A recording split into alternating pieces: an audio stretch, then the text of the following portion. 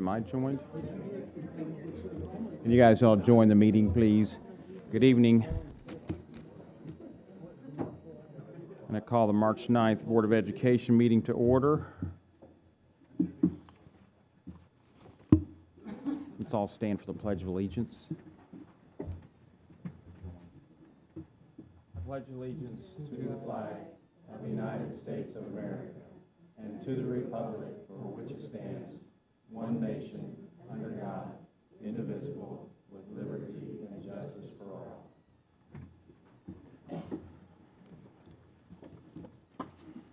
Is there a motion to approve tonight's agenda?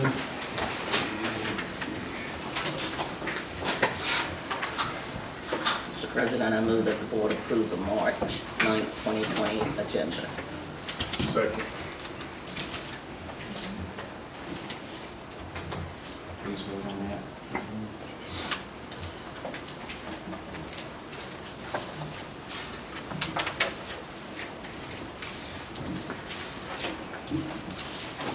All right, reported board members. Well, Friday, I got to go with the Norfleet kindergartners to the Nelson Atkin Museum of Arts. But that may sound sort of odd, but I mean, it doesn't quite go together, you know, for kindergartners, but they were ready for us. The kids got to paint, and they got to use pastels and crayons and or scissors and glue, and then we went on a shortened trip through the museum, and it was really great. It was a day, I guess, of kindergarten, first and second graders, because there were many clumps of kids, and it had been a long time since I'd been on a field trip bus, but they're still the same. So I was glad to find that out. They're still the same. And then Norfleet finished up their week of literacy celebration with a Chris Cakes pancake breakfast Saturday, and that was fun. So. I had the privilege of going over to Blue Ridge Elementary and reading to a first grade class and fifth grade class. It's pretty exciting. I got reminded about onomatopoeias and stuff like that, and that's really a fun word to say, evidently. And looking forward to visiting with Dr. Moore, going to try to visit all schools. So I got to do that last week.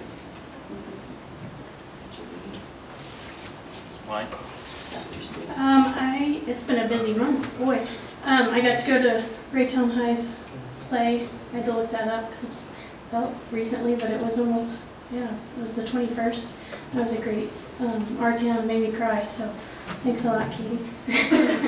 And then I got to go to the Night of Jazz. Was that just last week?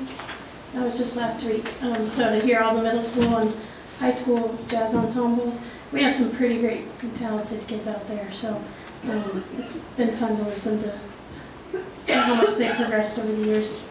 And then I got to go to the basketball game, was that Friday night? Yeah, up at Raytown High. So not quite the ending we wanted, but yeah, I don't like Blue Springs stuff, so I'll just leave it at that. So it was good.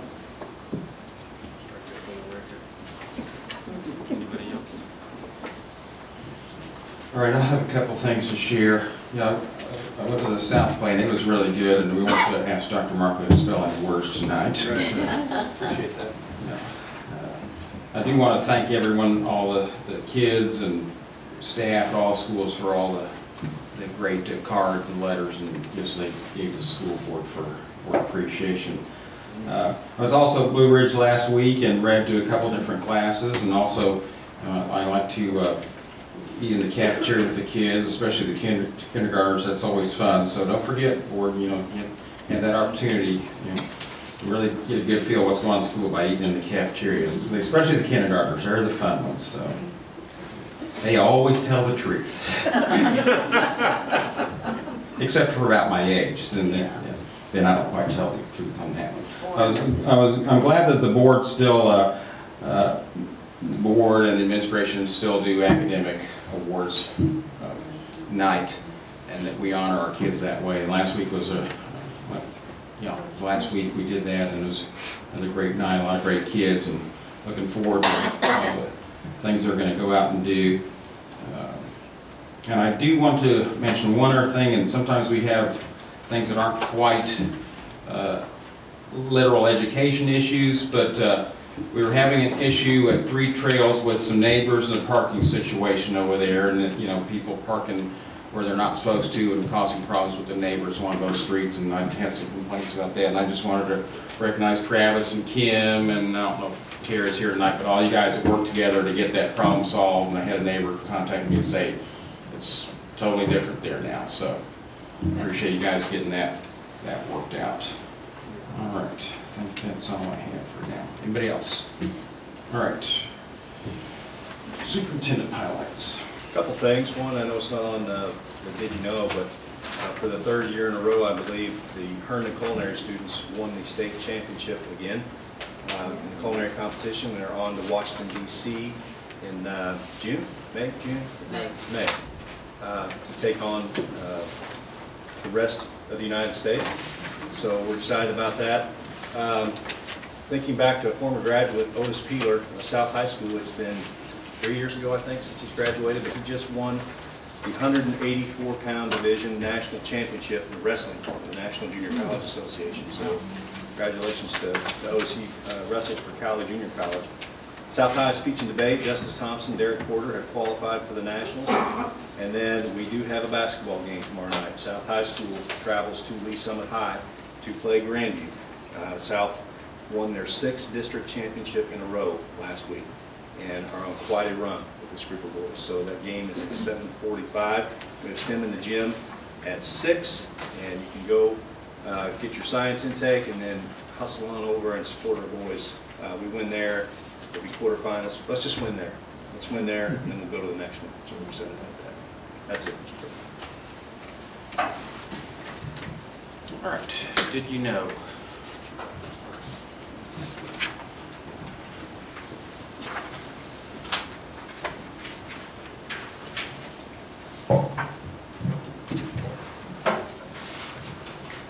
All right, good evening.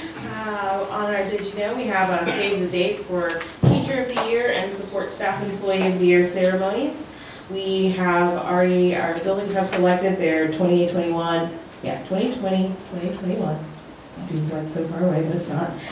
Teacher of the Year and Support Staff of the Year nominees. Our Teacher of the Year interviews are actually going to take place this Thursday, and that breakfast will take place the morning of Thursday, April 2nd, and then support staff interviews will take place the evening of Thursday, April 2nd, and that breakfast will take place on Thursday, April 9th. And so in our patron update and quality update that recently went out, we listed those nominees and will continue to do so. We have a partnership with Advanced Eye Care, and a total of 160 students from 5 elementary schools will be served. They will receive eye exams, and then if they need classes, they will receive classes through that partnership. The Southland CAPS program, that's Education Exploration Program, they recently competed in the Educators Rising State Competition in Columbia, Missouri, and a total of 12 of the 14 students placed in the top 5 in their respective divisions, and they're now going to attend the national competition in Washington, D.C., which is June 17th through the 21st. The Greater Kansas City Counselor Association recently nominated Dr. Cheryl Reichert, Herndon Career Center Director, and Nate Zaire, Herndon Career Center Counselor, as the Administrator and Counselor of the Year for that organization. So that's really nice. And board member Mr. Rick Toney recently completed his board member refresher training. And we have a certificate for Mr. Toney as well. Thank you very much. I watched the video for an hour.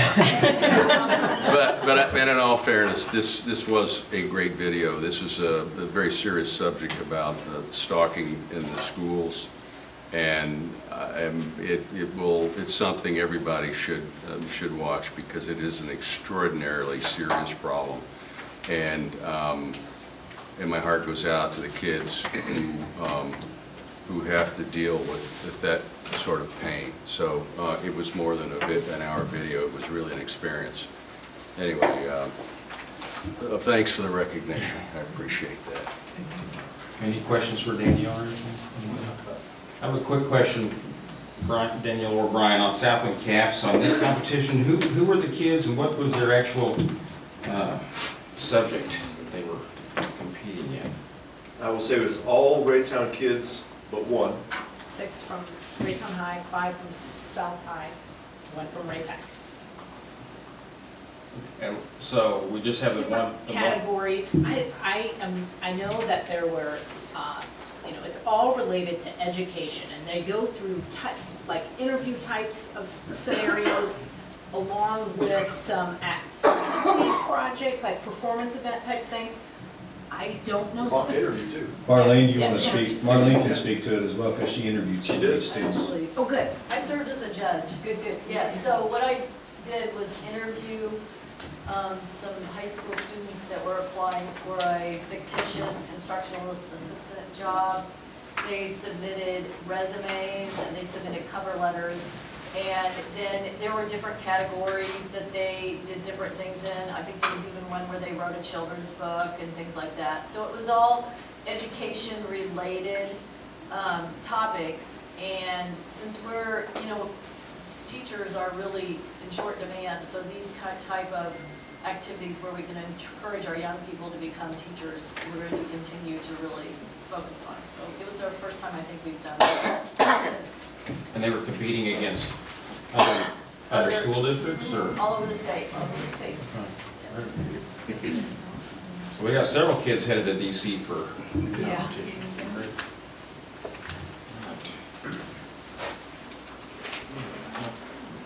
Board of Superintendent. Dr. Murphy. Before we go back to Health Service Baptist Trinity Lutheran Grant, speak to that? Yes. Okay. Shirley Early is with me this evening, and she'll speak to that. Thank you.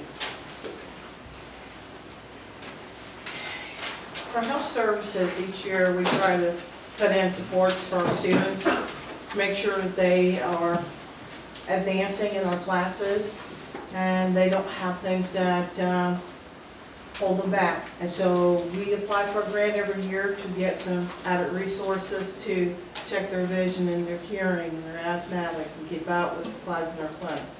And as you just heard, I'm going to be riding the bus again with 100 and some kids. So. And it is going to be a field trip all day. So I'm going to ask Melissa and Trinity Baptist Trinity Lutheran Grant Foundation to come on up. That's a lot to get out sometimes. And they're going to talk to you about the grant and what we spent the money on. Great. I'm just going to say a few quick words. For anybody who's been in this community for any length of time, you might remember Baptist Medical Center and Trinity Lutheran Hospital. They, of course, were nonprofits that sold to a for-profit hospital. And so those nonprofit foundation assets that most nonprofit hospitals have, those have to spin off and become their own nonprofit. And that's what we are. So this program is a 3-year-old program. So far, we've given away about $500,000 to 11 different school districts. And this year, we added 2 charter schools. So this is my 10th school board meeting this year. I'm rivaling you all. And I do want to say one quick thing about your board. I have never heard in the other 10 I've been, or another 9 I've been to this year, no one's ever said, I went and read to kids, I went on a field trip. I've not heard that in any other district. So you have a lot to be proud of here, because that's really, I think, unusual. Maybe they just say it at a different time, but I really think that's awfully cool. Can we get a grant for that? No. So just a couple other quick things that we do. We have nursing scholarships, so if you know anybody in nursing school or planning to go to nursing school, you can send them to our website. We also run a medical conference, and we have a program called Kansas City's Medicine Cabinet that helps people living at or above 200%, at or below, I should say, 200% of federal poverty level, helps them access things like glasses, dental care, prescriptions, and durable medical equipment, including hearing aids. And so that's for people of all ages. And so, and it doesn't have to be anybody in a school. If you would just have a neighbor that you know is in need, you're welcome to go to our website. And so now I'll let Melissa take over. So thank you. What's her job? So last year was our first year, and we got $12,500 last year, which was amazing, and we appreciate them greatly. Last year with our funds, we bought some new updated equipment that we desperately needed in the clinics. We bought some new blood pressure machines, some new pulse ox to check the O2 stats on kiddos. Just things that were really kind of ancient, and we needed just some new and updating.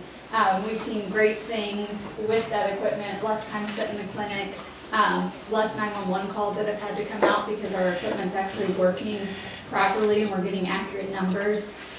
So we truly do appreciate that. And then this year we got $18,743.25. And this year we got a few different things. So we got an additional spot screener because we do go through, the district nurses go through and we will screen any kid's vision who needs it for a SPED eval or any of that. We also do all K1 and 3. So every kindergartner, first grader, and third grader gets their vision checked. So we got an additional one of those. We got, why am I drawing a blank? We got audiometers. So we got 10 audiometers. We partner with Score One and Cerner, who come into our elementary schools. Score One does 5 of our schools. Cerner does the other 5. They're great programs, they're just a little different. Cerner, as part of their screening, does hearing screens. So 5 of our elementary schools were getting hearing screens, and we had 5 that were not. So we bought hearing screens for all of them. So all K1 and 3 at all schools will get hearing screens now. So that will start in the fall when we roll over, which will be amazing. And then we also spent the extra money and got emergency albuterol asthma treatment medicine. That's the biggest thing we have to call 911 for, is a student is in respiratory distress and we don't have any medicine to give them because they're either out or the parent never brought any. So now we will be able to administer that medication to help open those lungs so that kids don't have to go 911 and they can be better and wait for the parents to actually come and pick them up. So that's going to be huge for us. Because that's one of the big things that we see in the clinic, especially going into the spring. Lots of asthmatics when the allergies start flaring up. So we appreciate it very much. Thank you.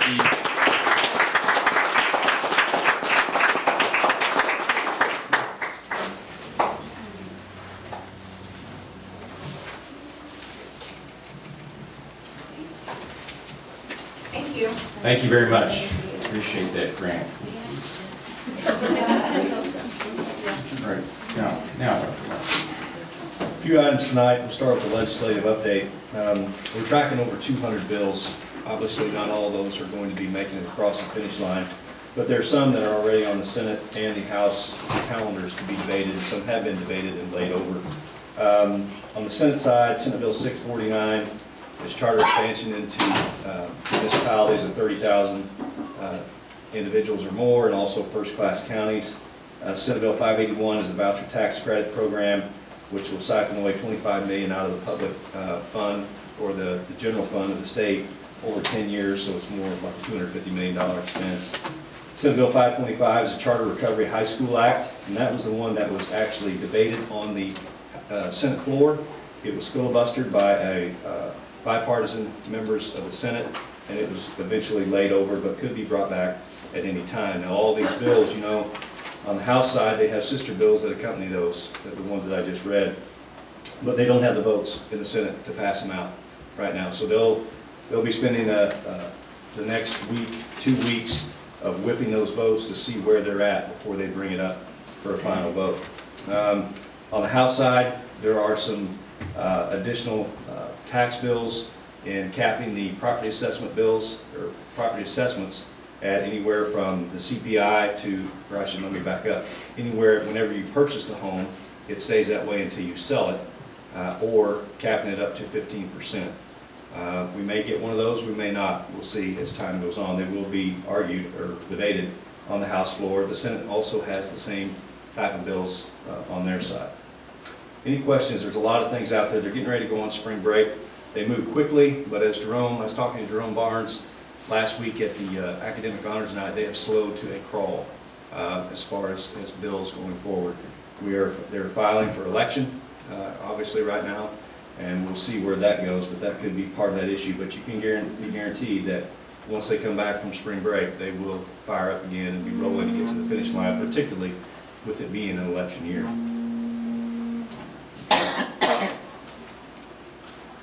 8.5, in-school, out-of-school suspension. I wanted Dr. Huff to address the board a little bit tonight because our middle schools are considering implementing a program to combat some of our OSS, ISS numbers through restorative justice, and we've talked about that here on this board. And I wanted Dr. Huff to kind of bring us up to speed so the board knew where we were at. I was dealing with the number of OSSs as a multifaceted approach. And we talked about that numerous times about the different social emotional programs we're bringing for our students, the focus of our cultural competency committee and the trainings that our teachers are going through. One of the facets, though, is this close investigation of restorative practices. It's actually changed its name from restorative justice to restorative practices. All three of our middle school principals went to a 2-day session here a week or so ago, and were very impressed with what that presentation was. We have set up for all of our secondary principals to take a team to go to a session at the beginning of June. A 2-day session is offered at our Regional Professional Development Center, UFKC. Our desire is to see if we are operating under best practices to offer the very best environment for our students to be able to stay in school. And so restorative practices, in short, is about recognizing that, one, first, adolescents are adolescents, and sometimes adolescents do adolescent things. And what we're trying to do is teach students not only the academics, but also proper behaviors.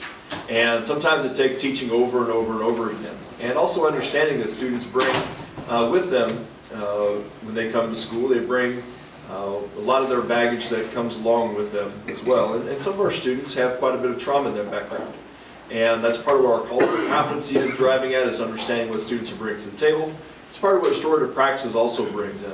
And it's about trying to meet the students where they are, bring them along to where they need to be, and the restorative part of it is restoring those relationships that they may have damaged with whatever behavior that they had. So, for instance, a student chooses to be disrespectful in the classroom. Rather than just automatically send that kid home, we do have some separation away from the classroom, but then there's a re-entry back in, restoring that relationship with the adults. So we're really hopeful this is going to be a good program for us. Like I said, we're not tying ourselves to it completely yet. We're in the investigative stage, but we do think that it has some strong merits. I will say that one of the things that has been worrisome to us in going this direction is it is time and staff intensive. And so we have to take a look at the practical nature of this program as well. We do feel that it's very strong, and so we're going to take a look at what we need to do to make it work. I had a question. That sounds great, Dr. Huff. It's good.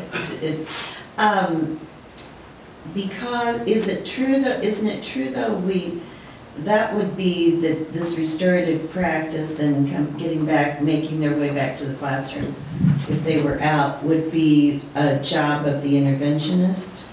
Well, it could be a job of a whole lot of people. An assistant principal, could be a counselor, could be a principal, could be a lead teacher. We need to figure out some way that we can make it work for us. And yes, it certainly could be the job of an interventionist. You know, we eliminated some of our interventionist jobs, and yes. Do you see that maybe we need to think about bringing some of those, increasing those again? I will say that anytime you deal with social emotional issues, it is time intensive. Mm-hmm. And like anything, say when you're building a house, the last 10% of building that house takes an enormous amount of time because it's that really detailed finish work. Students are a lot the same way. Working with 90% of our students doesn't take nearly as much time as working with the 10% of students. And the 10% of students, from being in the classroom, they take a lot of your time. And so yes, it is staff intensive. And we also have a need for a high level of expertise for those staff members to be able to work these programs properly. It's something we probably need to keep in mind then, as far as staffing goes. Yes. I've been trying to wrap my head around. I was going through each one of the reports, each one of the spreadsheets. Spreadsheets are really fun.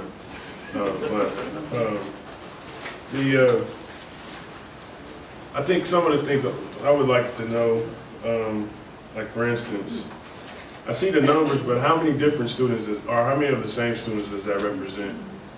And then once again, looking at the subgroups, it seems like a lot of our, maybe, you know, when we look at staffing and things like that, a lot of the cluster is 8th, 9th, and 10th grade,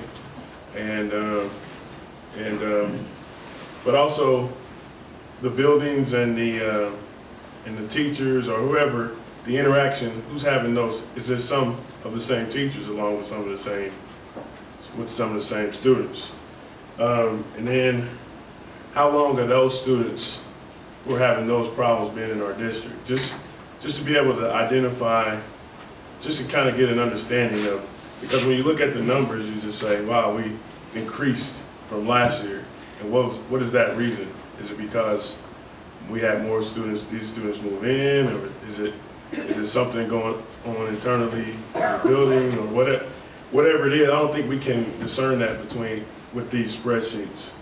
And then I did write down requirements to return. Do they just come back after you got a 2-day suspension and you just walk back in and that's it? And maybe not just a requirement for the students, but also the parents. Just to come together to make a plan for a student. And then my last thought, I know I said a lot of things, but so my last thought is this test scores. How's this affecting our test scores? Are these students the scores that we actually look at, the reading? Are these students struggling in those areas where our scores are low? I would venture to say yes, but that would be, I don't know if you already have that information of all this stuff, but that's stuff I guess we as a board can look at to try to figure out where best that we can make some decisions to try to help in this area. So just in general, I'll tell you that we have evaluated all of those things from time to time in the past. Now the reports you have are definitely not that specific, and those are all excellent points and suggestions and questions. Our Citizens Advisory Committee did go through and look at several aspects of that, not all of the aspects of what you just mentioned. And some of the answers are rather obvious, just as a for instance. The correlation between students with high disciplinary incidents and their test scores is there's a strong inverse correlation there. Right? The higher the incidence of OSS, typically lower test scores, but not always. It's not a direct correlation, it's not a complete correlation. Some of our very intelligent students do things that they really shouldn't do. Now, after a period of time, if a student misbehaves long enough and is removed from the classroom long enough, there starts to be a stronger correlation because they're not getting the instruction that they should get. And so there's also a good strong correlation between time out of classroom and success down the road. So we definitely see a strength in that. And just as a society, we offer a life-changing service for students. Students who graduate with a high school diploma, and particularly students who graduate from high school diploma with a high skill set, are much more successful in life. And that, as a society, is just better for us down the road because those students have a much less likelihood of incarceration, much greater likelihood of contribution.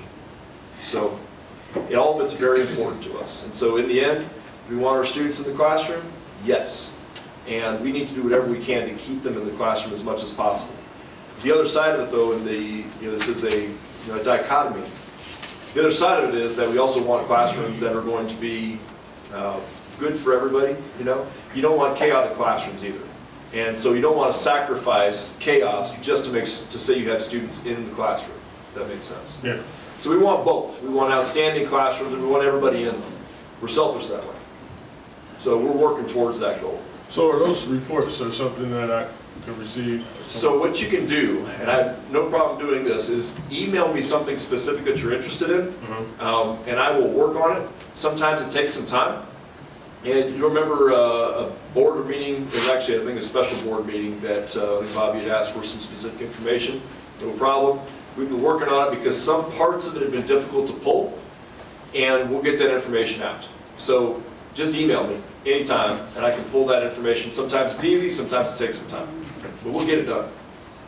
Mr. President, following up on his comments, which I think were excellent, and each of us looked at this data and came up with different conclusions and some similar conclusions. And mine were numerical.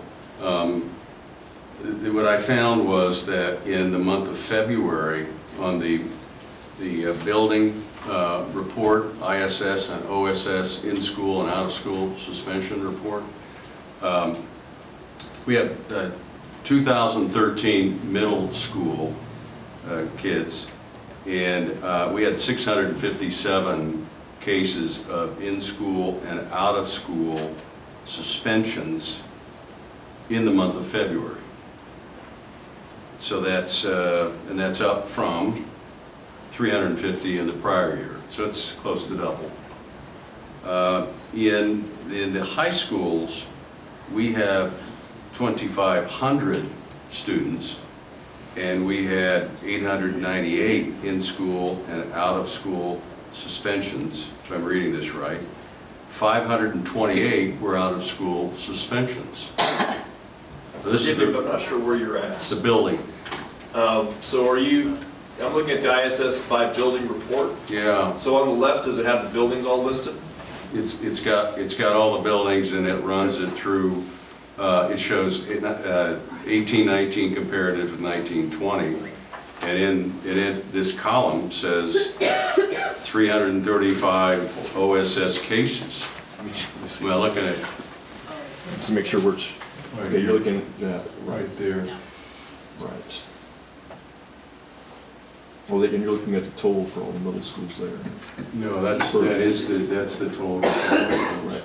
For 18, 19, 19, 20. Okay, I just wasn't sure which report you're looking at. Okay, so if that's the case, if we have 898 cases of in-school and out-of-school suspensions in a 20-day month of February, that's 45 examples a month, or a day, I'm sorry. Excuse me. What is this? This report indicates the middle school had, in February, a total of 173 days ISS and 61 incidents of OSS. February out-of-school suspensions. This is the report I've got, by building. I think you're looking at you're probably looking the at the multi-year overall, one. the whole year, several years total. Yeah, I think there. you're looking at multi-year. multi-year. Okay, okay. Just follow it. At the bottom, it should be a total. All right, for that's 20. is that a running total? Yeah. Yeah. So if I took 130, This one is the month, this is the current year. It's a different report.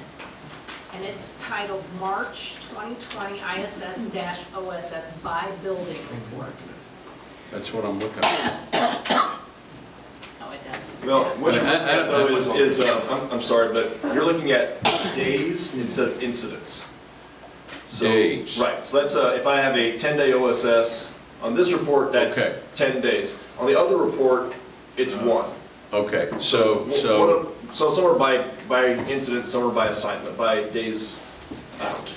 okay, so we had 335 out-of-school suspension days. Yes.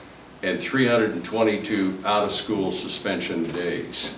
322 in school, Right, in school, 335 out of school. Does that strike you like a big number? Am I missing Okay, so something? I will say this, that we had a larger number of in-school and out-of-school suspension for that month for middle school. Yes, we had an increase from the prior year. And so the other report to look at. But the other thing, bear with me. You're okay. The other is we had the same pattern on high school. We had 528 days OSS and 370 days ISS. And that's double what it was in the prior year. Does that strike you? Is that considered? Okay. So, yes, is the answer, the short answer. It's not the complete story. Sometimes we'll have fluctuations within a month, and sometimes discipline incidents can come in rashes sometimes. For instance, you might have a fight that involves numerous people. If we had I tell you, one of the schools, we had a fight that involved 4 or 5 kids. They all got 10 days of suspension, some of them got more than that. And so that can abnormally impact a single month's report. But if you look at the whole year, so as a for instance, if I look at high school for this entire school year, the number of OSSs last year was 312 at this point in time, and so far this year is 254. So those high schools are actually reducing. They're actually fewer this year than last year. Even though the month of February was not a particular month, overall the high schools are looking okay. The middle schools, we actually do have an increase of OSS from last year to this year. We had 307 incidents to this point in time. Last year we had 346 incidents to this point in time this year. So there is an increase there. And yes, is the answer, that whenever we see these sorts of numbers that show these kind of bubbles of increase or decrease, it's important to us, and we try to figure out why. Well, then back to Amy's point. We did make some pretty significant changes in intervention. And we're talking about the budget for next year. I haven't heard anybody say we got that one right. And people that I talked through the district, they would say that was pretty tough, particularly when you're trying to keep your class going and you push one out and somebody's got to deal with that child and that anger and that moment that kids do things. And so I'm just wondering if we shouldn't reflect on the intervention question, the staffing question. Is that, I understand we've got another modality, another protocol, okay, but in the meantime, does it make sense to look at the number of support staff that we have to help the teachers and the child reconcile his or her views to what's a normal situation? And the answer to that is that when we had the number of interventions that we had a couple years back, they were definitely doing a bang-up job. And they were meeting with a lot of kids. There was a lot of proactive behaviors that they were able to take care of. In other words, they recognized that something might be brewing. They talked to students to get them to calm down, to be successful in the classroom, no doubt. We have had to make choices about budget over the last couple of years with a reducing number of students and reducing amount of budget that we get from the state. And so yeah, that's certainly part of it. We did know that there would be an impact. As a matter of fact, any staff member we would take out, not just interventionists, any number of them, I can make an argument that hasn't made an impact. Even the instructional assistants in our reading classrooms at the elementary level, with our reading specialists, I'd argue that makes an impact, and I'd have those folks around. So the question we have to answer is, to what degree is this impact affecting us? And is it worth it for us to divert more money towards that particular staffing increase? And that's obviously a very difficult decision to make. And we have done this for now 1 year. And do these numbers point in that direction that maybe there's a negative impact? They could.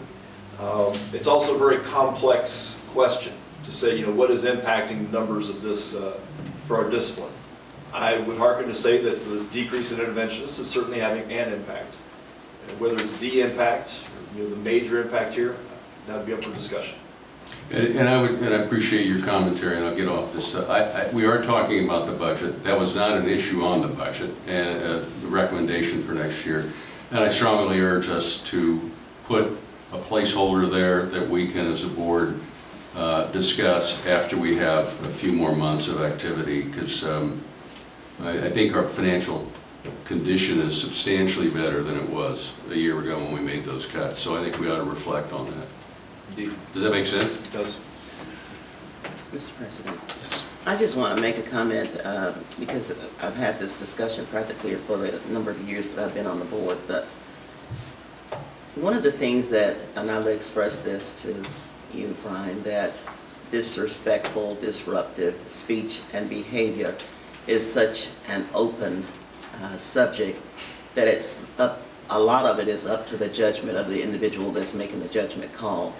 And there is no direction, no directive, no guidelines, no suggestions to help a person, because sometimes we come in with a bad day and a student might do something that may not be disrespectful, may not be disruptive, but because of the fact that where we're at might be called that, and that's an incident against a student. I really would like to see us, I really am feeling positive about this subject and about what the district has done thus far.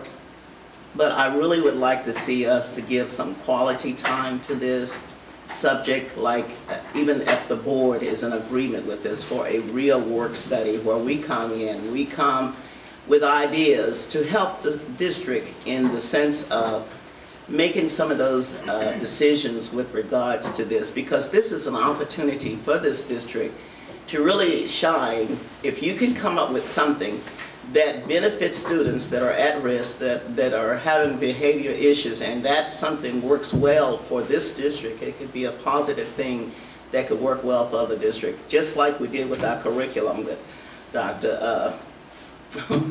What's her name? Piles. Yes. So she did such a positive job with that it became something that the MSNBA embraced. So I'm just saying, I think we're on the beginning stages, but we need to devote time, and as Mr. Cody says, we need to also devote money, because whatever we want, and we know this is true in the district, we know this is true in our own personal lives, if we want it bad enough, we'll make the sacrifice, we'll give the time, we'll do whatever we have to do to get it there.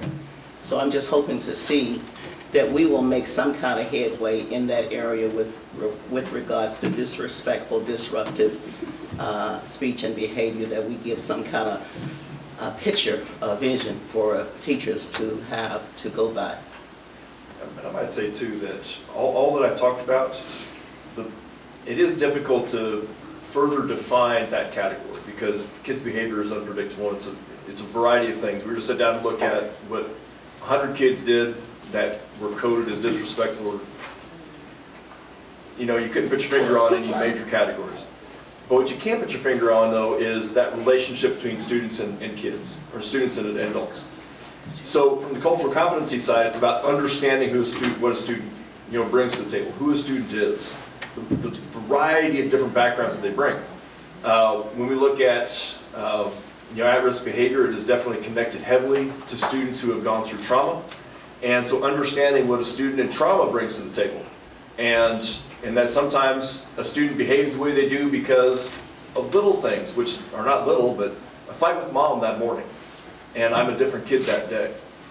Restorative practices gives us some ability to have those conversations without necessarily just kicking a kid out. So what you're saying there is right in the sweet spot of what we're shooting for, because we believe heavily that is relationship based. Those sorts of categories are relationship based. We are right there with you, Rob. Well, I think it's a good idea. I think what you were actually asking for is maybe have a work session where because we've already spent a lot of time talking about this tonight, but if we had a work session where we had more time to talk about more detailed stuff. So let's think about a time where we can do that, and maybe you could also email me some specific things that you would want to talk about during a work session like that. It's a complicated issue, because even if we come up with great ideas and things and ways to help kids with what we want to do, then other people interpret that, oh, well, they're not even doing discipline anymore. It's all goes together. We can save a child. I mean, if you can save a child from a destructive pathway, I think it's well worth it. Yes, let's see if it's the most important thing we do. Our numbers have increased, I would say, though. We had 500 more days of in-school suspension and 45 more days of out-of-school suspension at the bottom of that sheet. So it's not the direction either. So. Right. But I'm in agreement with Ms. Bobby as well. We'll jump down to 8.11 South High School Auditorium, an update on that. That's something we've been working on for several months now. I am happy to say, and you already know this, but the insurance company is going to pay to repair the entire west section of that wall. That change order has been put into place. Travis, you want to elaborate further? Sure. The center section demolition is expected to start within the week. We're submitting a demolition plan to the city. Andy approves that sort of thing, so we've got to get that. As I mentioned, the way that wall was built, after we dug a trench, we realized that not only is the wall not connected, but it doesn't have the, what's the It has a foundation, but it doesn't have a footing like we were foundation, expecting. but not a footing. So we are having to change our engineering plans a little bit. So it's one of those things every time we uncover it. But you know, that doesn't change what the insurance will or will not do. It just changes that we got to fix this before we can move forward. So in theory, they'll start next week on the actual work, but we'll start demolition of one section, move on to the next section, and they'll start building up the first section that we demoed, you know, just kind of work their way across. So still expecting a May 15 completion. If weather's great, it could be April 5, but safely you could say May 15. I know the school gets out 5 days later, but still got stuff we're doing in the summer and those sorts of things. These people, they use this thing all year round. So Raytown Arts Council will need to use it and so on. So very excited that we'll be getting this thing back open. Questions on that portion of it? Okay. You also have their attachment, a long-term solution for the South High School auditorium and gymnasium, along with the potential Raytown High School gymnasium, a bond issue, and some funding scenarios. The board asked us the last time to come back with some funding scenarios during the months, and you can see that we started at the earliest of August 2020. Bond issue, the board would have to approve the bond next month, notify the Board of Elections in May that the election would take place in August 2020 with 3/7 approval required.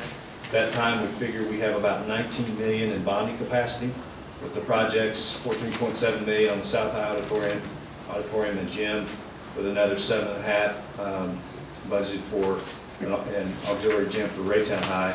So that'd bring it to about $22.2 million in projects. And as you go down, there's November 2020. You can see that the bonding capacity is about the same, project's about the same, approval rate. That is a general election, November 2020. You can see the timelines as well. On the February 21, notice that the approval required goes from 4/7 to 2/3 in February. February is the only month of the year where every year, whether it be odd or even, requires a 2/3 passing according to Missouri statute. You'll also notice if you flip down past April and go to August of 2021, in odd number years, the months of August and November are at 2/3 approval required rate, like February is. You can see there's more funding scenarios there. The earliest we could do it, August 2020.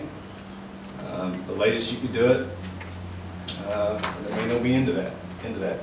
We have here on April the 22nd bond issue. In my mind, you know, I feel like the earliest we might do it, and this is just my opinion, it can be changed, it's 2021, April 2021.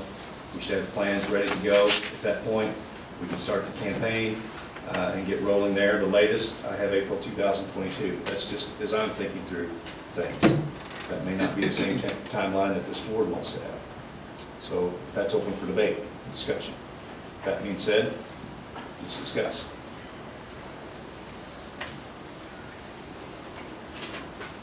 Questions or comments?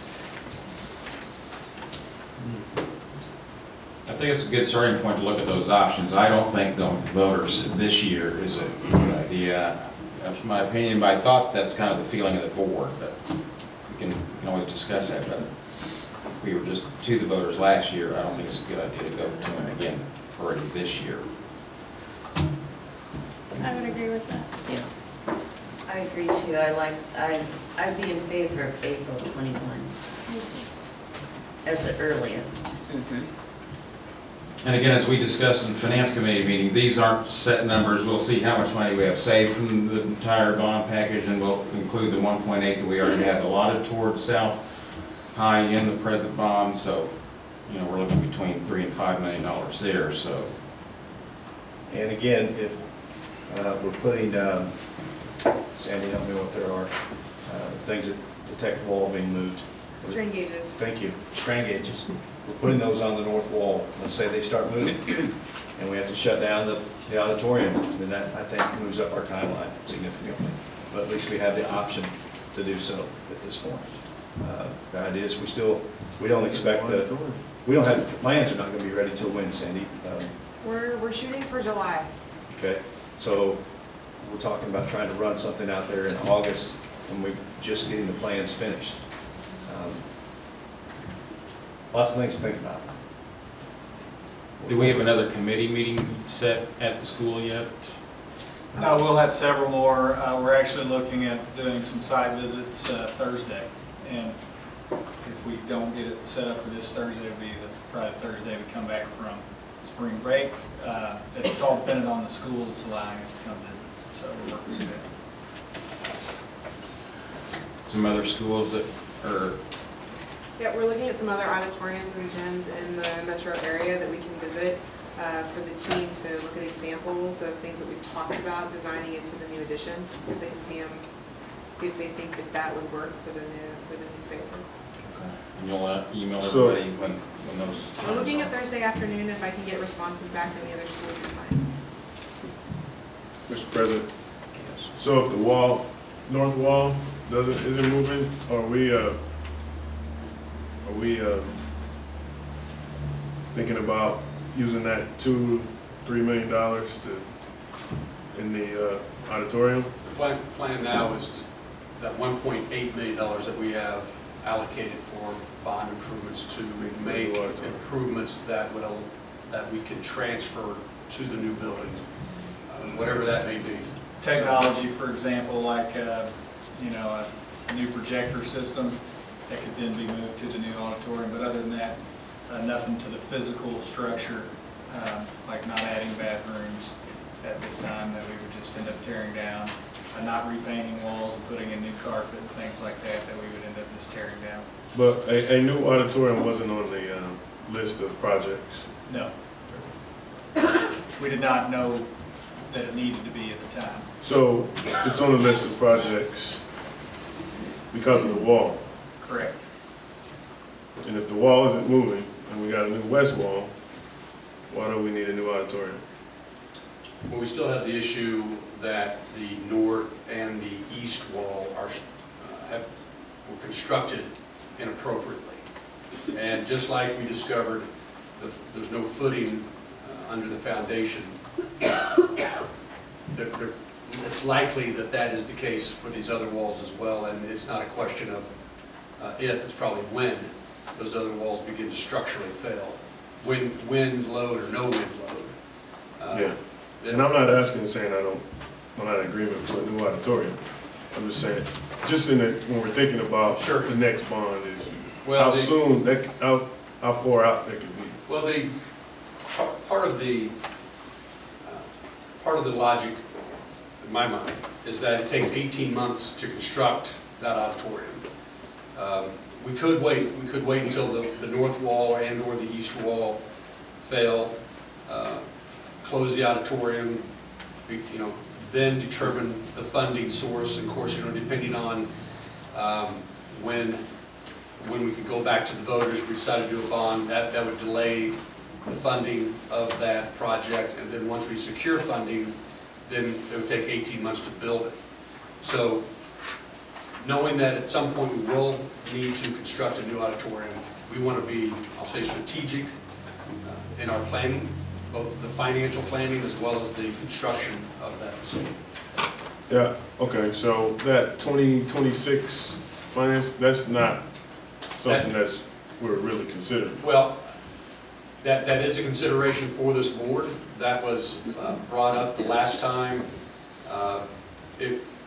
What I walked away from that last meeting was that this board generally would like to move sooner rather than later. And that's why when I prepared this document, I prepared the timeline that you see. We could roll this out to April of 26, definitely. And you could see the skeleton of that in presentation on February 24th. But that is an option for this board. And we're not really concerned about the east wall because it doesn't have the wind. Correct. Right? It Correct. doesn't have the wind, but it still has. It can still debond, for example, because it doesn't have the grouting in the cells and the rebar in the cells. The north wall does have some wind load above the vestibule, but not as much. We're not noticing any movement right now. I'll also say when we put the strain gauges on the north wall, if those move, I'll turn that into insurance too. You know, so you know, that's a possibility. Is there any way to detect movement or debonding on the east wall? We can install strain gauges. We are installing strain gauges on the north wall. That is I mean on the east wall. correct, and we can do that. Visually, we're not seeing that type of situation, which then leads you to take the next step like adding gauges, but we certainly can. Okay. Yeah, I mean, I think you raised an interesting question, or an interesting point about the north wall. If the north wall moves, we apply for proceeds from the insurance company and we could rebuild the north wall. And so that mitigates the issue that you've described. I'm not convinced that we have the data to say either way that it's going to move or not move. Time will tell. This gives us, not doing the bond issue gives us time to do the measurement, but the eventual situation, if it does move, we've had an insurance company that's paid for one wall, the same construction. It'd be a hard argument for them to make, but they're not going to pay for the north wall. And I you know, some of the energy in this thing can move pretty fast when people think they're going to get a new auditorium. If we're not careful with how we handle that north wall, there may be some taxpayers. And this community is aging, as we know. It's a high median age anyway. There may be some taxpayers that might challenge the assumption of building a new auditorium if we have a backstop plan for the north wall and or it hasn't moved. And so I'd be a little cautious about being optimistic about an auditorium wall until we have all the facts. Until we have all the facts. And 2 years will give us an opportunity for that to happen. Well, yeah, those are all good points, but there's a couple things we're leaving out of this discussion that we can all talk about later. But we're doing major upgrades at the auditorium at Raytown this year. So even if we build, the walls are stable and we stay in the auditorium we're at South, there's no way to upgrade that room to ever be up to par to the one at Raytown, because there's other structural parts of that room that are just not up to speed. Especially, I think you would say, what do you call the area behind the stage, the high? We don't have that. Right, we don't have that at South. So major things like that. The other thing is, I got the feeling at the last meeting that one of the good things about being able to fix this wall and stay in the building is to be able to have the kids and all the programs in that auditorium while a new auditorium in a different location is being built. Because if something happens and we have to close the thing down, or if we wait 4 or 5 years and then decide to build it after we've closed, then we have the same situation. What do those kids do for 18 months or so while the building's out of commission? There's no right or wrong answer, you know, to, like I said, and that's some of these things are no-win situations. And we don't know you will never know which one was the best way to go. Just as a reminder too, there is an attachment to this board agenda item that talks about what we would do for alternative locations. And all the scenarios would be very difficult. Both auditoriums are heavily used, not just for plays. They are heavily used all through the year. And it would be a major negative impact on our programs if we had to find alternative places to do these events. So.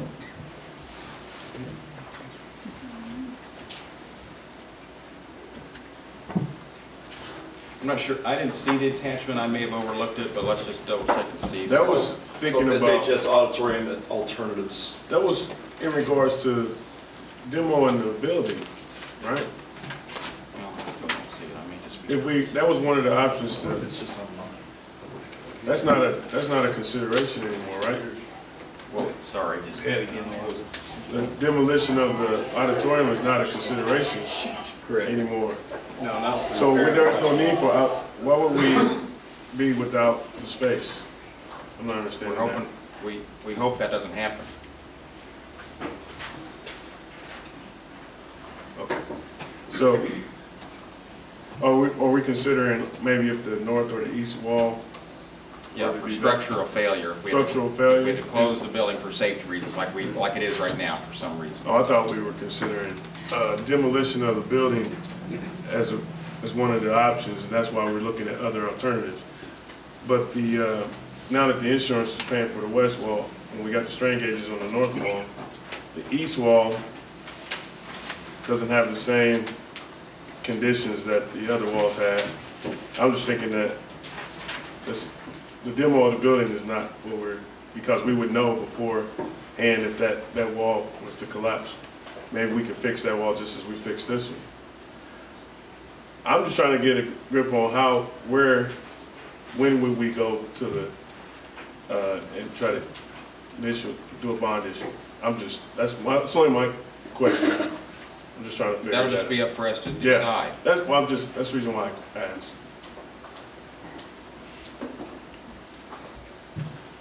All I've heard from this board, it seems like we agree on, is there's no interest in trying to go for one this current year, 2020. So we'll just keep moving forward. You guys are coming up with some plans, some more meetings, and you'll keep us updated on.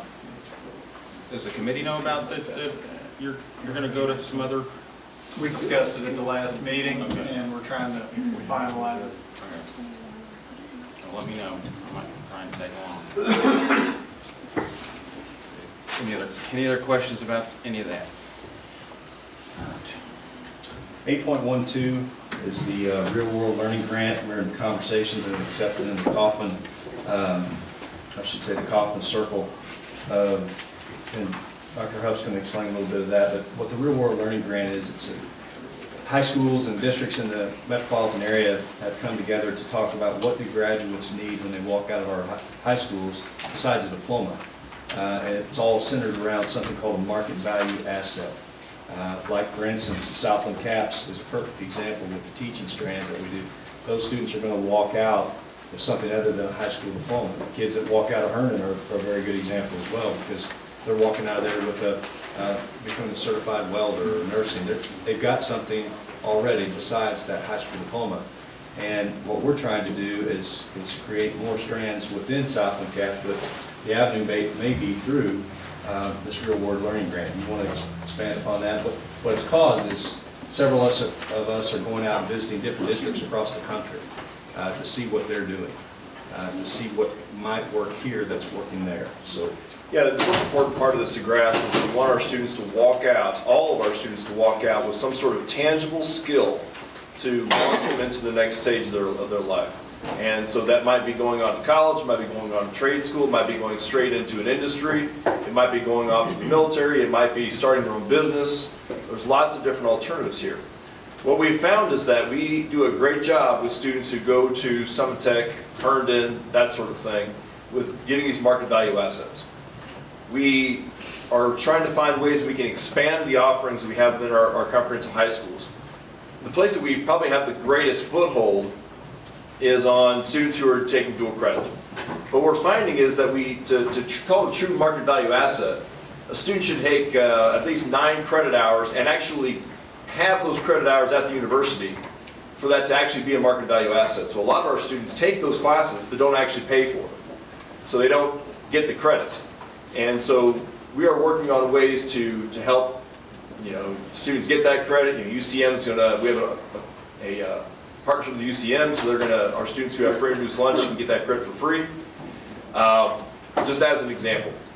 This grant is, we put in a grant for $75,000. $10,000 of that is to do some exploring with some model schools around the country. So we are going to 4 different cities during this spring. San Diego, LA, Boston, and Indianapolis, to take a look at model schools they have now. Kaufman's paying for all that. What we're going to do is figure out where do we want to take a larger team next year. That's one thing, this exploring, visioning kind of trips to see what's out there, because there's a lot of great things out there, and sometimes we get a little bit myopic in what we can and can't do based on who we are. The other thing that we're going to do is we're going to hire a staff member that's going to be our industry to school liaison. And it's developing those partnerships with industry so we can do internships, we can do real world exploration activities with those businesses in the classroom. We do a good job of that at Herndon. We have not had those partnerships established well at South High and Ray High because it's very time intensive. And so this person will be able to establish those relationships. So that's our goal for the next year, and we're hoping to come up with a much deeper plan. Not hoping, we're going to come up with a much deeper plan about how we can increase those MVAs, those market value assets across the board for all of our students. We're sitting right now at about 20% of our students are graduating with an MVA. We'd like that number to be closer to 80%. So we have a rather audacious goal ahead of us, but we think it's very important for our kids. Some ways to reach that goal is through the Southland CAPS program. Several of the districts south of the river, the Grand Valleys, the Grandview, the centers, they're also going through this grant process with Kaufman, and they have different market value assets that they're looking at. Grandview, for example, is looking at a specific machinist market value asset. They have, can't think of the company that's down there, Honeywell is down there, and the partnerships that they have with them. What better would it be to have them come into Southland CAPS where our kids would have that opportunity to get into this machinist where we could offer them whatever it may be, and welding is a big one. We already offer Center or Grandview. They send their kids up to us. So why not bring all of us in together, as many as we can, and just create this. The teaching one has got me the most excited because we know what kind of shortage there is in teachers, and we're trying to combat that, but we can't do it on our own. We need to do it more globally, more regionally. So by bringing that all together, maybe we can get to that 80% that we'd like to get to. And it becomes a marketing strategy for our district. Come to Raytown, here's what we have. Stay in Raytown, here's what we offer. Here's what you could walk out with if you stay here. So, anyway. So one of the secondary influences that's happening on this, which we should have seen it coming a little bit, but we're seeing an increased number of applications from Herndon because all the districts around us are doing this, this Kaufman grant, and so everybody's focused on the MVAs. Herndon does a fabulous job of MVAs, which is the industry recognized credential. They all walk out with a credential. And so we're seeing an increased number of applications for Herndon, which is fabulous. We're looking at expanding several programs at Herndon for next year. So it's great.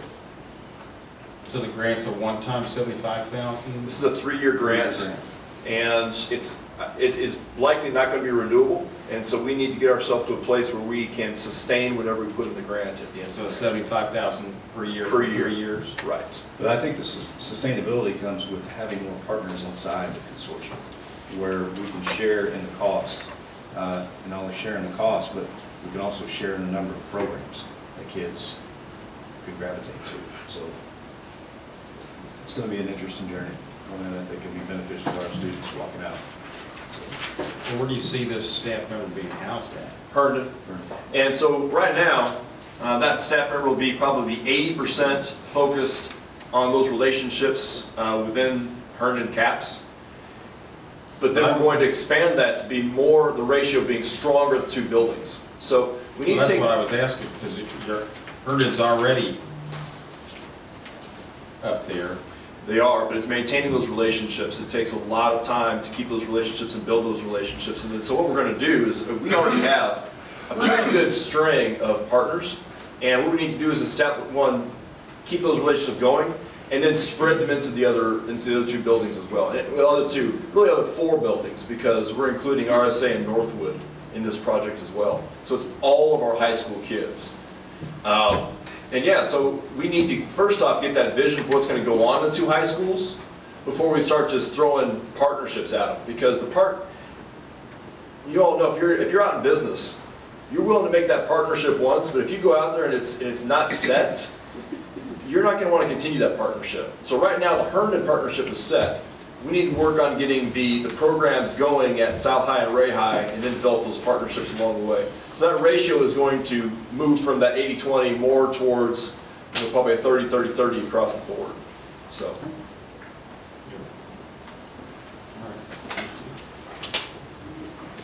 All right, I think we'll end it tonight on 8.14. It's something that's obviously on everybody's mind. You wouldn't know what. Oh, I'm sorry. Would you go to 8.13? I can, yes. Street Outreach Team, Dr. Huff, and I believe we have Michelle here to talk about that. It's another support for our students that are homeless. Okay. Hello. Yeah, the Street Outreach Team, I'm excited that we've connected with this because I feel like we've kind of been missing connecting some of our kids who end up getting kicked out or they've left their home for some reason. It's the kid who got in a fight with their parent and went over to their buddy's house and they can't repair their relationship with their parent. Maybe they're living with their buddy. The Street Outreach Team, what they do is a combination between Restart Synergy and Drum Farm. And you also see the Safe Place sign up at Quick Trip. If a kid were to go in there and say, hey, I'm here and I need a safe place, they would call the Street Outreach Team and then they would help find them shelter for the night, figure out what's going on with them, help them get connected. Oftentimes when our high schoolers get kicked out of their home, they're kicked out without a social security card, insurance card, birth certificate, those type of things. So the Street Outreach Team helps to keep their ultimate goal is to help keep a roof over the kid's head. So for instance, a kid kicks out. Let's say that Josh here is my good friend. I'm hanging out at his house. Parents are like, hey, but you know, you're okay. You can stay here. But like after 3 weeks, they're like, dude, you're a teenager. You're eating out of house at home. Street Outreach can partner and provide funding to go for food if that will help maintain that kid in that home. So they also have regular what they call drop-ins. And they will bring doctors and medical professionals to help kids if they need to get access to their prescriptions that they can't get access to.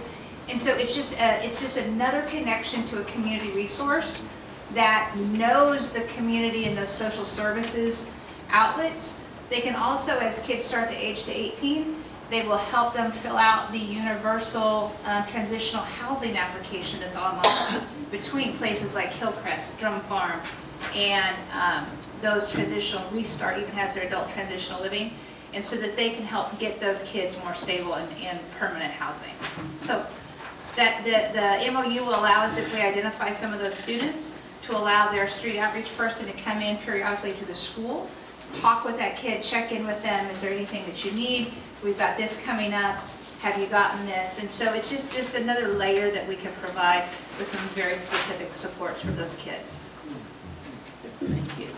And I'd like to emphasize it's another layer. We have added a lot of layers this year, and we're very happy with that. We still have a long way to go.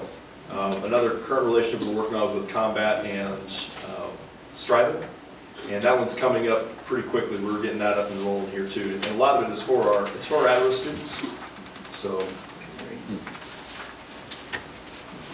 thank you.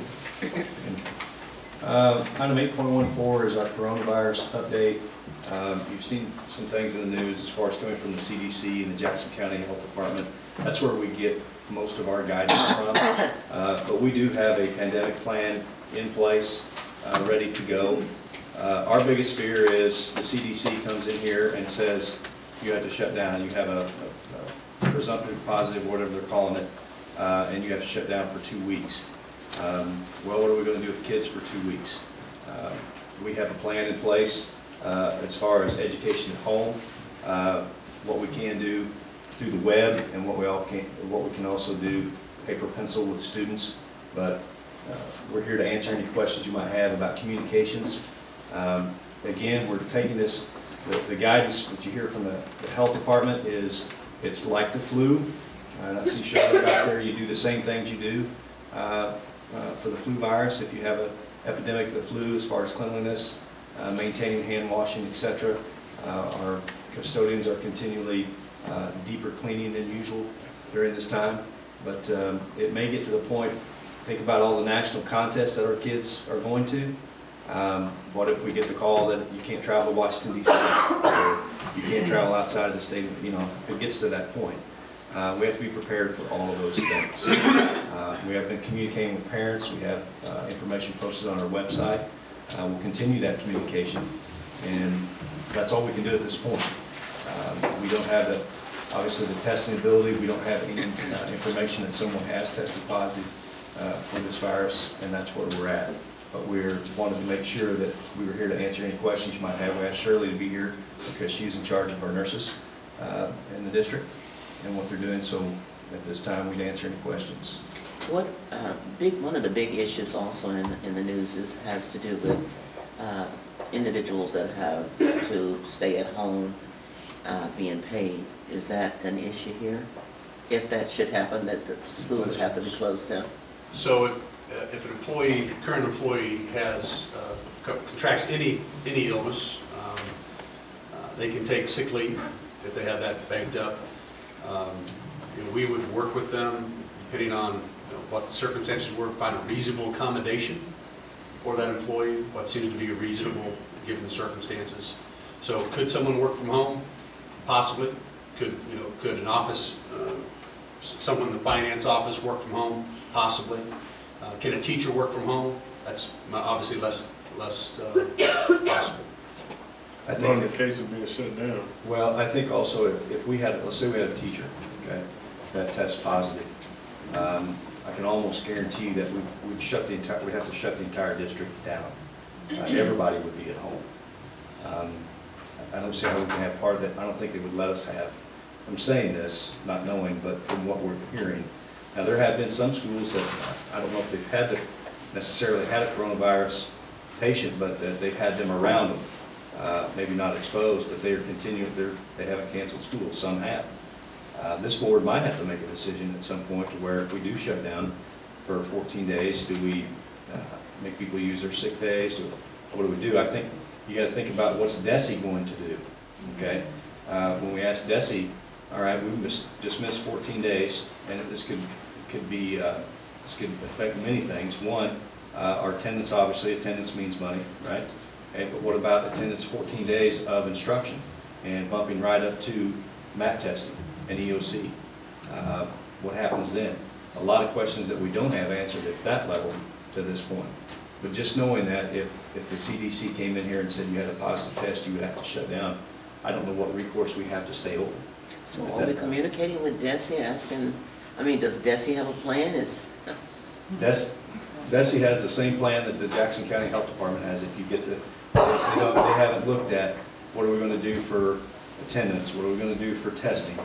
I think they're a wait and see approach. That's what they've got. One thing that was on the news today was a possible federal plan that would pay people who had to take sick leave. Yeah, but you have to be at a certain level though. Yeah, but that was a federal. I would just make one request, because nobody knows what's going to happen with any of this stuff. I know you may have to take action, and I know when we close for snow days, that's your call, but if at all possible, I would like for this board to meet, if it comes time for a decision to close the school, to have a discussion before that final decision is made, and we can go forward with that. By phone. That's cute, Alonzo. Mr. President, I appreciate that we're taking a wait and see. I appreciate that we're waiting for the CDC to do something, but there are some obvious questions. By way of example, a kid goes to spring break in Colorado and hangs out with some people there, and he comes back and he's got a sniffle and he's test positive. What are we going to do? Are we going to think about whether he comes in the building and he's now been in the classroom for a day and he's sniffling? What are we going to do? I don't know if DESE needs to get in the way of working through those risk scenarios so that we're prepared, that we don't have to sit around and call a meeting and spend 8 hours to kind of figure out what the scenarios are. Those are the obvious case that a kid's going to pick up kid or teacher's going to pick one up, how are we going to react? Are we going to send the kid home for 14 days? What is our protocol? I mean, it seems like it would not be an unreasonable thing to do, to look at the few of the scenarios and start building out some templates of how we're going to react. Well, I know That's what we had to do. Do we have, if a kid comes back from spring break, what are we going to do with sniffling in the classroom? We have that laid out. Well, if they're sniffling in the classroom and testing positive for the coronavirus. We're going to suggest that But if they have fever, it's just like the flu. If they have fever, they present fever, we're going to suggest that our current policy is you have to be fever-free for 24 hours. We don't know, we're under no mandate to send them to the CDC or the Jackson County Health Department. I'm not so sure even if we did, I don't think we could keep them out of school if they did present those things, other than the fact that they have a fever. Okay, I don't know enough about this virus, and maybe most people don't, whether it presents with just fever only or no fever, whatever the case may be. The question becomes, do we have the ability to keep that kid out of school until they get tested? I don't know. No, we do not. You can't do that. You can't force them to go and do it unless you're willing to pay for it, which that would be a lot of kids to be paid for. Our policy is simply if they are running a fever, they have to be 24 hours fever-free without medication before they can come back and be in a seat. And so that's the same thing you would do with any contagion like the flu or a cold. You want those kids to be non-contagious or a state of if they're diagnosed with that. We have a lot of kids that I believe do have the flu sometimes, but they don't go to the doctor. We can't make them go because the only reason that we might make a suggestion if they're running high fever for several days that, that's for my kid, I might want to take them to the doctor, but that's about it. A lot of parents will write it out at home and they're never diagnosed. And that probably, to be honest with you, is going to happen with this virus. Because a lot of people are going to go on vacation spring break. They're not going to come back and tell you that they have the coronavirus. They're not going to do that. And 90% of them will not go get tested. It's not going to happen. So we have to ask ourselves how we manage the unknown. Because it's a lot of unknown about this. Truth be honest, the virus, what do our doctors tell us every time we go to the doctor when you have a virus? They will tell you, treat symptoms, it's going to run its course. They tell you that all the time. They tell you that with the flu, they give you Tamiflu, they send you home. But as a district, I think there should be some sort of plan of action that we take. I mean, I just can't see us just waiting for the incident to happen and then start scrambling trying to figure out what to do. If you click on that, there's a pandemic continuing plan for the Raytown C2 school district. Yes. That's the steps that we will follow. It's a 25-page document, starting with the objectives, the planning, assumptions, the operations team. Just like Ms. Hurley said, we're going to have a lot of kids that have the flu, regardless. Do we institute this plan just because of that? No, we don't. The question becomes, when does it become an epidemic? If we all of a sudden we have 82% of our kids are out, that may throw up a red flag. Or if we have someone from the Raytown area that has presented positive, then they may take a closer look. We may take a closer look. But we have a plan in place if we have an outbreak. We don't know if we'll have an outbreak. We can't prevent an outbreak, okay? Other than the fact that maybe we can prevent it by telling our kids and our staff, make sure that you're washing your hands thoroughly every day, multiple times a day, etc. And that's the same thing we would do for the flu. So what is our plan if someone says, I have the virus? Then we would be contacted, we are required to contact the Jackson County Health Department. The CDC, yes.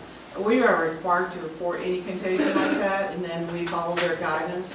And I will tell you, the first thing they're going to do is put that student in quarantine away from us. If it's just in one building, I would think that that would be a suggestion. We're going to have to close the building and get like Servpro or somebody in here to clean it, like they're doing in St. Louis right now. They were down for one day, and they've gone through that with the experts, obviously, to get it clean. And then I think you have to channel with what are the other connections with that spread. And if it was just that one building, which... Knowing the fact that there's multiple people probably going in and out of that building to go to other buildings, yeah, including parents and visitors. Section 2 on that talks about activation, and it lists 5 reasons we would activate the plan, and that's when we would activate the plan. Dr. Markley alluded to one of them. If we have 21% absenteeism that's due to an illness, that's something we would probably cancel school for anyway. But if the World Health Organization declares the pandemic is in phase 6, increase in sustained transmission in the general population, then that is a moment in time which we would come together and activate this plan. And I will say, when we do activate this plan, we do have more latitude. We will and can send people home and tell them not to come back for 14 days. We can and will do that if needed to. We will notice the doors with that information and so on, because when you're in a pandemic, you can take more extreme action. So, but as Ms. Early mentioned, if we do have like what happened in St. Louis, where a father decides to go to the father-daughter dance even though he's supposed to be in quarantine, and exposes the school and causes 2 schools to close, I've been in contact with the Servpro. We do have a scope of services that would meet the needs to close that building for a day, thoroughly clean it with the appropriate disinfectants, with the appropriate gear so as not to expose, like our custodians will not clean a coronavirus building. That's not going to happen. It's a work comp concern and so on. We would hire this company to do it, and then we'd be able to open it the next day. I heard Ms. Pulowski mention the school bus. That would be cleaned as well if the child rode a school bus. And while it's closed, the CDC will be investigating the connections to that student, or other students exposed and so on. So while we're closed that day, that could turn into more schools being closed and cleaned and so on. It's not something you can predict, but you can have a plan to work from, a plan to divert from, I like to call it. For example, if we have an intruder event, you know, we have an incident command plan that shows where the helicopters will land, where the buses will come. I mean, we have it all on there. It's not going to go exactly like that, but we have a plan to divert from. We can say, okay, well, maybe it won't happen like this, but we can move it over here. And that's what this plan allows us to do. But it specifically hits on all those aspects for business continuity, so that we can continue the business of education. And whether that's distance learning, reassigning employees due to extreme absenteeism. I might be driving a bus by the time it's all over, and I can be assigned to do that.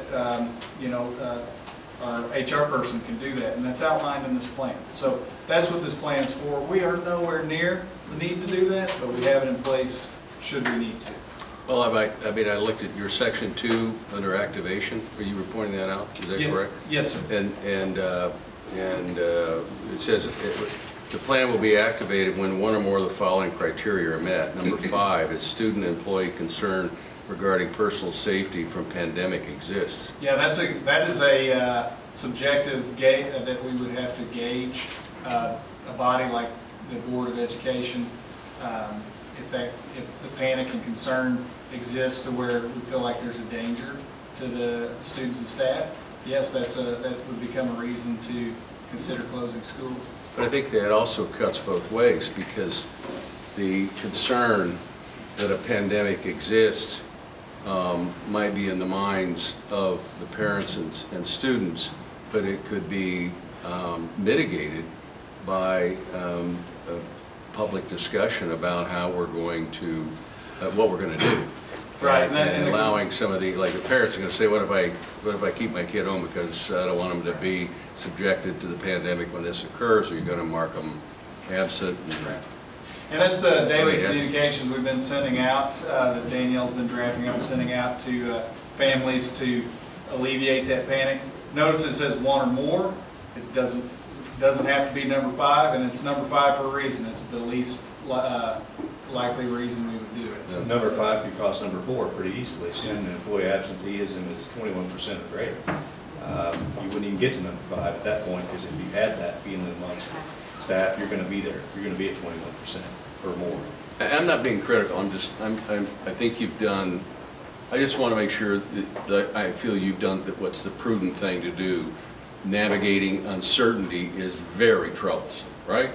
So if we didn't have a plan, we'd say, well, wait a minute, I mean, time out, think it through, and you've thought it through at least to the extent that you haven't thought of every case. Right. But this would clearly hold up a prudent man and say, hey, I did give this some thought, but I don't know what's going to happen per se. I'm not going to predict all the circumstances. Correct. So I'm okay with it. I'm okay with it. I feel better about it. Okay. As Donald Rumsfeld once said, there's no knowns, there's known unknowns. That's right. And there's unknown unknowns. And that applies to all this. That's right. And when it comes time to it, I agree with that. We're number one in the area for our safety. And I think this falls under that, kind of safety. So I trust you guys are coming up with a plan, what we're going to do. When it comes time to it, there's going to be stuff that we're forced to do that's out of our control. And then there's going to be things that we're going to make decisions. And the stuff that's in our control to make decisions, I want to have good, rational discussions and not overreact. Yes. That's all I'm hoping that happens. Stuff that's out of our control, nothing we can do about that.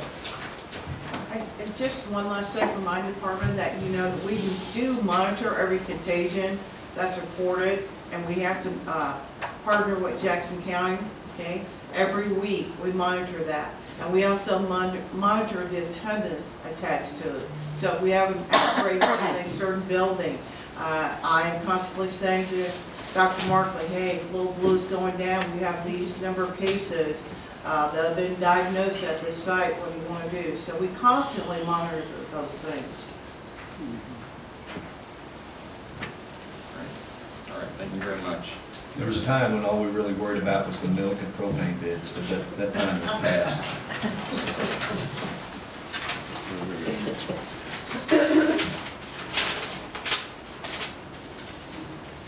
I was a kid with a senior, graduation's coming up, so. All right, let's move on. Let's go to Benefits Committee. So the Benefits Committee met on February 10th prior to last month's board meeting. Very short, efficient use of our time. We discussed our claims experience for health insurance and dental, vision, those products many of the products that we offer to our employees. We, at the time, estimated that our health insurance renewal would be somewhere between 10 and 15% for the coming year. We're going to talk in more detail here later in the meeting about what that renewal is going to be. Also, we discussed the voluntary products that we offer in our district, things like accident insurance, cancer insurance, short-term disability, long-term disability, those type of programs. This visited and brought the board, kept the committee up to date on what we're currently offering and how our claims experience is going. Under new business, we discussed the timeline that we use to go through open enrollment. Open enrollment happens at the end of April, early May, then benefits start July 1. We also talked about the Employee Assistance Program and how our employees use the Employee Assistance Program. First and foremost, they use it in great extent for social emotional health, but also they use it for legal and financial support or advice. It's a very highly used program in our district. And that concludes the minutes of the report from the Benefits Committee.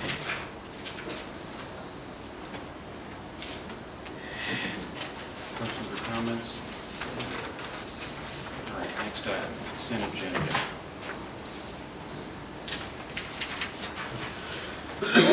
Mr. President, I move that the board approve the March 9th, 2020 consent agenda as presented.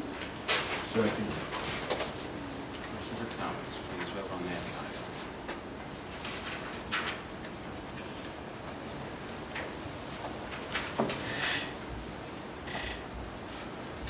All right, old business.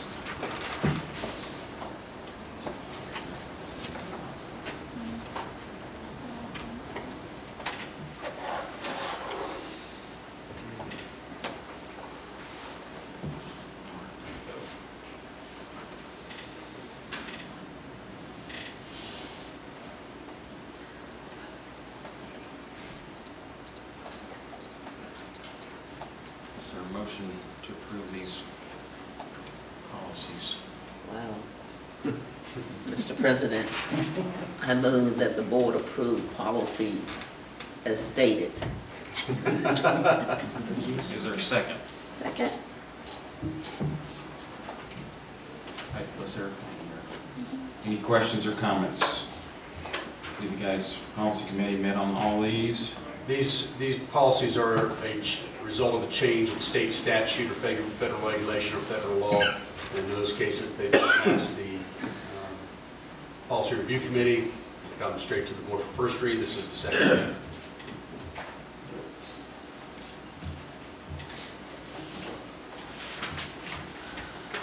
Rural health insurance. As stated a little bit ago, we met in the benefits committee meeting, and you have a presentation there for the sake of time. I'll just make a synopsis of that presentation. The district is going to experience a 12.5% increase in health insurance premium. If you turn to page 6, Kevin, would you open up the PowerPoint of those two documents? Which one first? PowerPoint. This is PowerPoint. Thank you. 12.5% increase to health insurance. No increase to dental, vision, or life insurance. District paid life insurance. You would scroll to page 6 in the PowerPoint.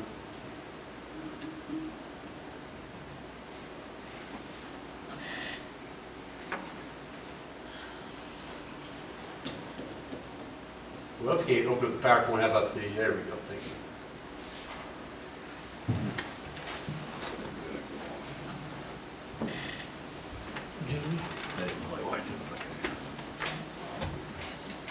All right, if you could, probably can't enlarge that, can you? So you can see that on that particular slide that our premium is going to increase to $734.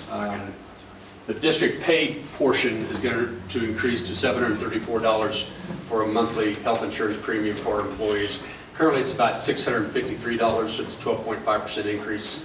And you can see the other increases across the other plans. Once again, dental, vision, and life insurance will all remain the same. So we're picking up the total cost, so employees won't pay any more for their employee. So the district is paying for the increase. So for the high deductible, the qualified high deductible plan, the district pays the entire cost of that plan. For the base plan of 2,500 PPO, the district pays all $50 of that. The employee pays the $50 expense, and then you see the buy-ups of the $1,500 and $1,000 plans involved. That's good, that's fine that we're picking that up so they don't have to pay, but employee paying anything else like a family plan? No. How much and I know they're paying all that, but how much of an increase are they having to pay over what they're already paying? David, is it a 12.5% increase for them? It's a 12.5% increase at every rate. So the district is paying an increase for the single employee, and however that distributes through all the rest of the rates. So somebody with a family plan is probably going to pay an extra $150 a month more then. Yeah, I mean, it would be different for every plan. Some of them are close to $3,000 a month for some of those plans. The district is paying, of their component, they're paying 12.5% more than they did last year. One change we're making this year, in the past, the district has paid $500 into the health savings account. Next year we're going to pay $750. Try to incentivize more employees into the qualified high deductible plan. It's the most efficient plan we have in regards to claims experience. That's a good idea.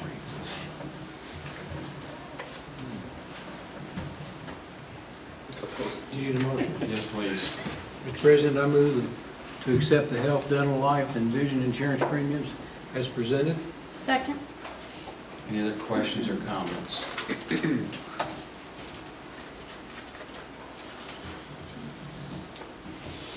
Well, hopefully this one-time deal.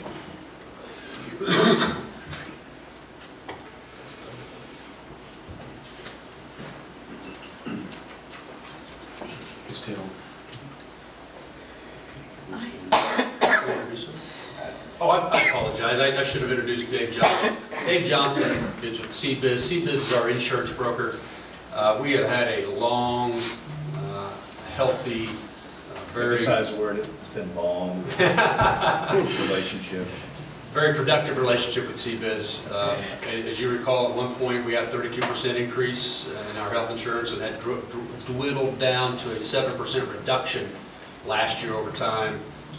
This year, obviously, a 12.5% increase is not welcomed, if you will, but with their support and guidance, we've done some remarkable things in regards to providing benefits to our employees. Employee health clinic being probably the biggest. Thank you. Thank you, Dave. Chet. Is there a motion for to approve mowing contract? Mr. President, I move that the Board of Education approve KC Metro Lawn PRO LLC as the preferred mowing vendor for the 2020 mow season at a cost of $75,500 with the options of 4 years of renewals at the cost of $75,500 for 2021, $77,010 for 2022, $78,550 for 2023, and $80,121 for 2024. Second. Any questions or comments? Have we used this company? Oh, have we used this company before? We've not. They're new. I've called and checked all their resources out. Everything vetted out well. They're substantially cheaper. So we're going to go with them. If then something happens where they can't perform, we'll go back to who we've been using in the past. There's substantial savings going with them. Okay. Do we usually get more bidders? Not this, no. Not for this?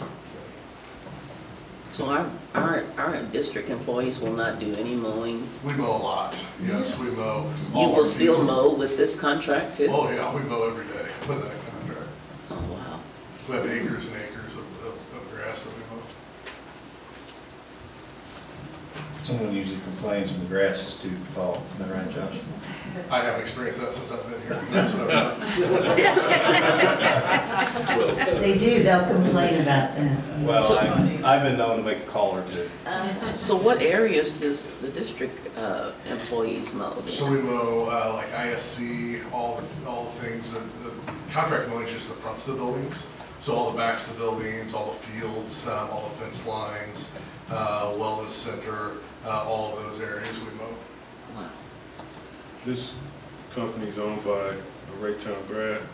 Correct. And lives in Raytown.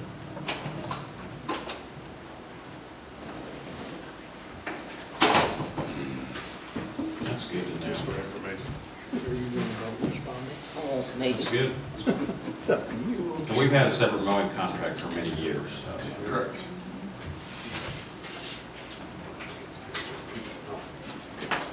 Thank you, sir. Water and safety swim lessons.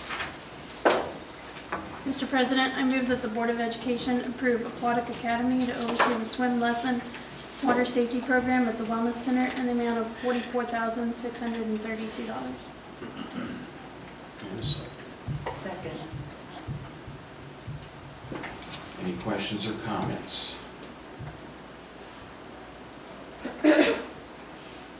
This is the same company, right? Yes, sir.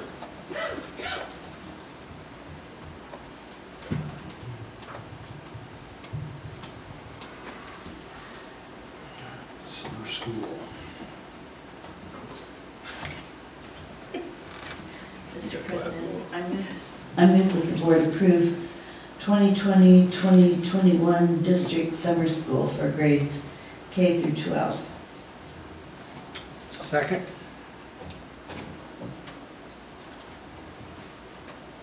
I assume everybody's in favor of something.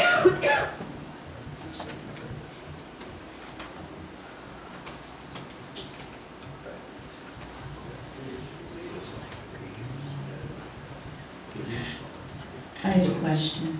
Good. I guess, Vandria, do you know yet which elementaries will be I do. And secondaries. I do.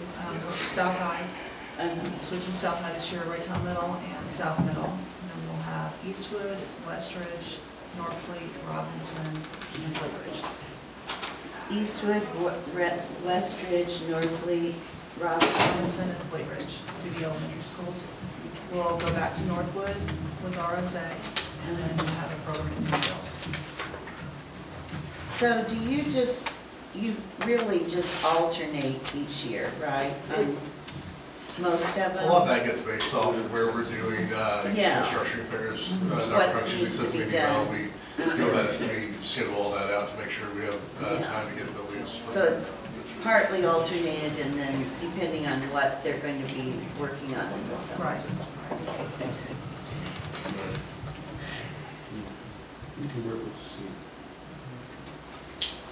All right. Selection of audit services. Mr. President, I move that the board accept the proposal from KPM CPAs and Advisors chosen by the Finance Committee to perform the audit for the fiscal year ending June 30th, 2020 at a cost not to exceed $32,000. For a second. Second. This was actually discussed in the Finance Committee meeting, and this was one recommended by administration and accepted by the Finance Committee. Any other questions or comments? Please vote.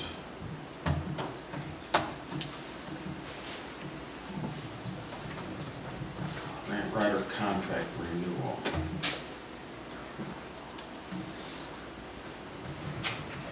Mr. President, I move that the board approve this contract with Assel Grant Services for an amount not to exceed $50,000. Second.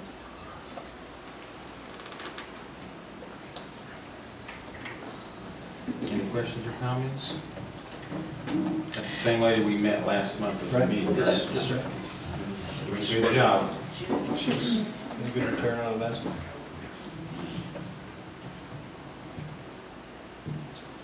Award of bid for District Lenovo devices.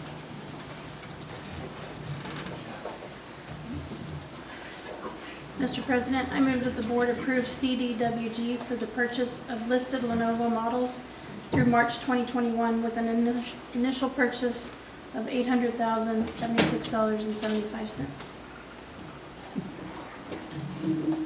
Second. Second. That woke her up. So we bought,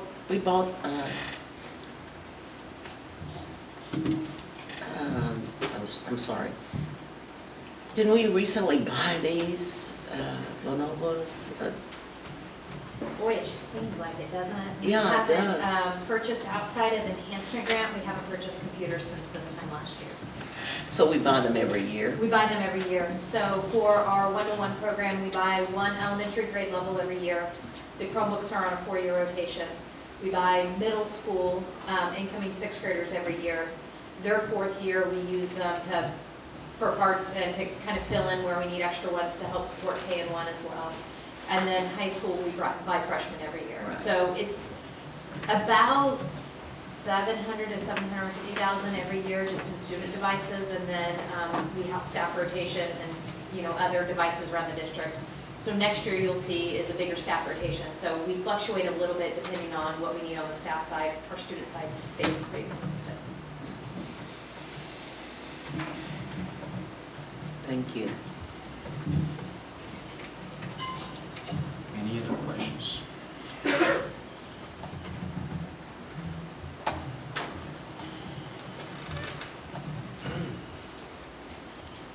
All right, you have the first reading of these policies that are listed here. Any comment necessary for these tonight? Been through the Board Policy Review Committee. All right.